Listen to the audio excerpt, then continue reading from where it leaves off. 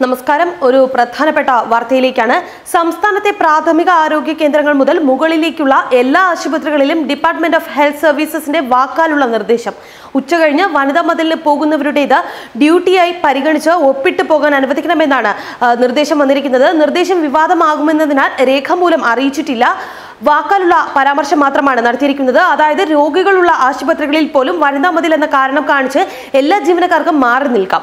നേരത്തെ അവധിയിലുള്ള നഴ്സുമാരും ഡോക്ടർമാരും പങ്കെടുക്കാനായിരുന്നു ആരോഗ്യമന്ത്രി നേരത്തെ ആവശ്യപ്പെട്ടിരുന്നത്. ഇന്ന് രാവിലെയോടെയാണ് ഇത് സംബന്ധിച്ച നിർദ്ദേശം നൽകിയിരിക്കുന്നത്.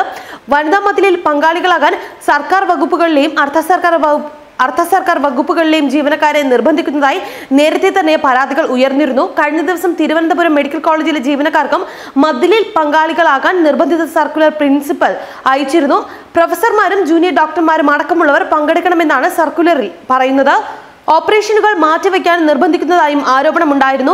കേരളത്തിലെ സാമൂഹിക പരിഷ്കരണം, നവോത്ഥാനം, സ്ത്രീ പുരുഷ സമത്വം എന്നിവ ഉയർത്തിപ്പിടിക്കുന്ന ക്യാമ്പയിൻ എന്ന നിലയിൽ ജനുവരി 1 സർക്കാർ സംഘടിപ്പിക്കുന്ന വനിതാ മതിൽ വിജയമാക്കാൻ എല്ലാവരും സഹകരിക്കണമെന്നായിരുന്നു ഈ circular ആവശ്യപ്പെട്ടിരുന്നത്.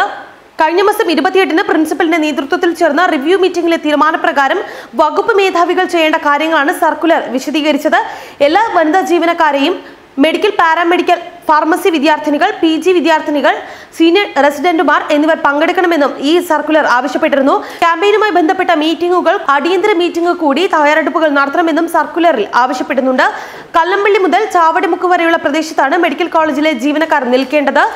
Dental college, SIT, nursing college, principles office എന്നിവിടങ്ങളിൽ നിന്ന് വാഹന സൗകര്യം ഉണ്ടായിരിക്കുമെന്നും സർക്കുലറിൽ പറയുന്നുണ്ട്. വാഹനം ഇന്ന് ഉച്ചതിരിഞ്ഞ് 2:30 പുറപ്പെടുമെന്നും അറിയിപ്പിൽ പറഞ്ഞിരുന്നു. ഈ സർക്കുലറും വിവാദമായിരുന്നു. വനിതാ മതിൽ വിജയിപ്പിക്കാനായി സംസ്ഥാനത്തെ വിവിധ ജില്ലകളിൽ സ്കൂളുകൾക്ക് ഇന്ന് അവധി പ്രഖ്യാപിച്ചിട്ടുണ്ട്. ഇടുക്കി, കോഴിക്കോട്, കണ്ണൂർ, പത്തനംതിട്ട ജില്ലകളിൽ 1 മുതൽ 10ാം ക്ലാസ് വരെയുള്ളവർക്കാണ് അവധി പ്രഖ്യാപിച്ചിരുന്നത്. അതേസമയം കാസർഗോഡ് 1 മുതൽ 7ാം ക്ലാസ് വരെയുള്ള വിദ്യാർത്ഥികൾക്കും അവധി നൽകി. ജില്ലകളിൽ ഇന്ന് ഉച്ചയ്ക്ക് ശേഷം അവധിയാണ്. ഇടുക്കി, കോഴിക്കോട്, കണ്ണൂർ, പത്തനംതിട്ട ജില്ലകളിൽ 19 പകരം ക്ലാസ് ഉണ്ടാകും.